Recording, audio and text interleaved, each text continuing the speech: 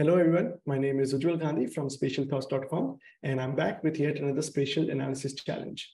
Today's challenge is a bit simpler, but it still might be fun for some of you to work it out. So let's dive right in. So here I'm showing the data set in QGIS. We have two layers. We have one polygon layer of urban areas. So these are polygons representing the urban agglomerations of the world. This doesn't have any attributes that identifies that urban area. So it just derived from a satellite image. So we have another layer, which are the point layer of populated places. So we have, say here, this point location is Mumbai. Each point location also has a column for population. And there might be more than one point within each urban area. And the task is, can we assign the attribute of the point with the highest population to the polygon? That means if I have this polygon, let me show you the attribute table. Here's the attribute table. I don't really know what is the name of this particular urban area, but I have this point locations where I know the name of the place along with population. The population is contained in this pop max column. So I may have one, two, or more points within each polygon, and I want to assign the polygon name of the point with the highest population. And this is a kind of useful thing that people have to do a lot when they are processing data or doing joins. So let's see if you can figure out how to do this. As usual, you can use any spatial analysis tool that you want. You can use PostGIS, you can use QGIS, ArcGIS, whichever tool or programming language you are familiar with. You'll find the link to the dataset in the video description. So go ahead and download the data and give it a try. If you want to see my solution, I'll explain it right after this. When I first heard of this problem, it seemed like a spatial join problem with a twist. In a regular spatial join, you'll pick one value of one particular feature within the polygon. You can do one-to-many joins, so you'll just create duplicate features for each point that you would find. But in this case, we want to just pick one value by aggregating the values that are within it. The part that is tricky is that we need to consider two attributes. There is one attribute from which we want to pick the name, but there's another attribute which we want to sort the features by. Right? So this is a great fit for the QGIS aggregate expression. If you're not familiar with the aggregate expression, I have a bunch of videos and articles explaining how that function works. And we can just write a simple aggregate expression to compute this. I'll also show a Python-based solution a little later on in the video. But first, let's just see how to work it out with the aggregate expression. I'm going to just, for demonstration purposes, select this one feature. So we can just run our analysis quickly and we can see the result. As you can see, there are two points here. There is Mumbai, which is, of course, the main city that is part of this urban region. And then there is another point which has a lesser population. So we would have 2 points within this polygon, but we want to assign it the name Mumbai because that has the highest population. We're going to use the field calculator. We'll say selected features only. That means when it runs, it only will run on the selected feature. We'll name our output value name. This will be the text field. And here is where we'll write the expression. We'll use the aggregate expression. And we'll fill the parameter. So we'll say layer.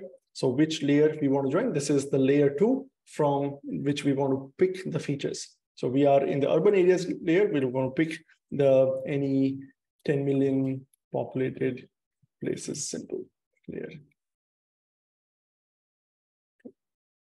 Second, we want to, which aggregate do we want to use? Well, for now, I'm going to use array egg will just give us the list of all the values that we find. Expression will, once we find all the features from our layer that matches our query, what do we want to pick from it? What's the expression that we want to run? Right now, I'm just going to pick pop max, which contains the population. Right? It's going to give us the population value from all the features that we find. Next, we have the filter, which we do not want all the features from the second layer. We want only the features that intersect the current polygon. in aggregate expression, we use this standard syntax where we say intersects, check if the geometry one intersects geometry 2. The first one is the dollar geometry, which is the geometry of all the points. And we'll say pick the point where its geometry intersects the geometry of at parent. This refers to the current feature. Okay. And this closes. Okay. It stores the preview as null because this polygon doesn't have any features. Let's just go and find the preview of a feature which has got more than one feature. Okay, let's see. So we found kind of a polygon which has 3 points inside, and we got an array of their populations. If I just change it to name, you can see now this is the name of all the places that are contained within that particular polygon. Now we want to pick the one which has the highest population. So somehow we need to sort this values by population. Fortunately, the array aggregate expression has one more parameter called order by. So we're going to add this. We'll say order by, and we can enter an expression. We say order by pop max. So don't give us any order, just order them by population. That means in this region, this is the lowest population and this is the highest population. If I just change it back to pop max, you'll see they are sorted by population now. You can see this is sorted from lowest to highest. So we've got kind of our list of places is sorted by population. We can only get it in ascending order, but that's totally fine. We have an array, so we can use some array functions to pick the last value. So I'm going to use the array function. There's a function called array get, which gets the nth value from an array. You want the last value. The array could have 0, 1, 2, 3, any number of items. So we'll just use -1 for the last one. Okay, so I'm going to put the whole thing in array get, and we'll say get. So now we got the name of the place with the highest population within each polygon. And let us test if this worked. Yeah, so we ran it only on one feature. So let's see the result. And you can see this one gave us the correct answer, which is it picked the Mumbai for our particular selected feature.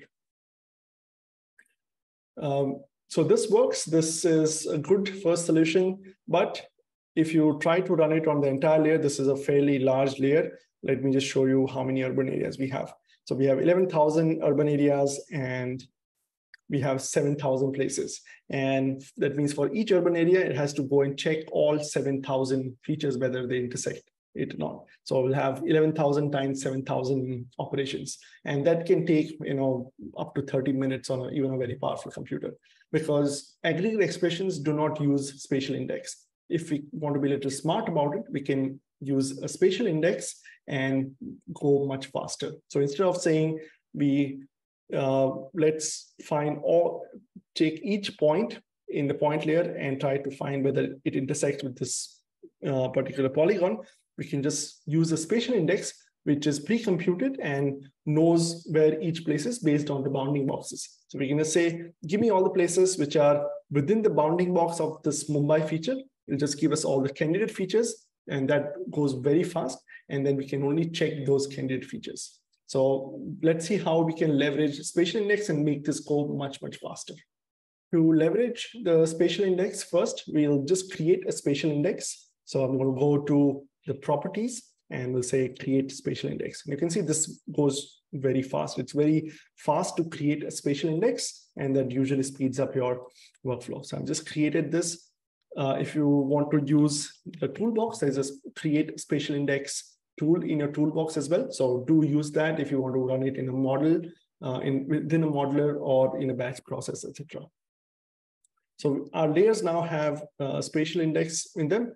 Aggregate functions still cannot use the spatial index, even though it has it. So those will not speed up, even though we created a spatial index. But we can write some Python code within QGIS that can leverage spatial index. So I have written a processing algorithm in Python, which processes this data using spatial index and does what we want to do. You can download that Python script from the video description. You can download it and save it on your computer. After that, you can just go to the processing toolbox, go to the scripts section and then say add script to toolbox and browse to the place where you downloaded the Python file from the video. And once you do this, you should have a new script in your scripts section here called conditional spatial join. Right? This is the script that I've written that processes and does this conditional spatial join. Let me show you what the script looks like. I'm going to right click and say edit script.